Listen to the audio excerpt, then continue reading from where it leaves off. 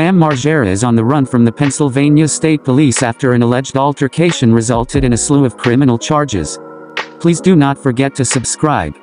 According to TMZ, state troopers responded to a disturbance in Pocopson Township, where an alleged victim accused Bam of physical confrontation.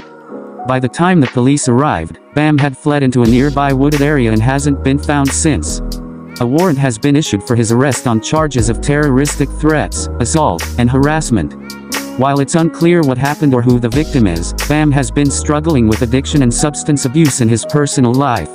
The police are asking for any information on his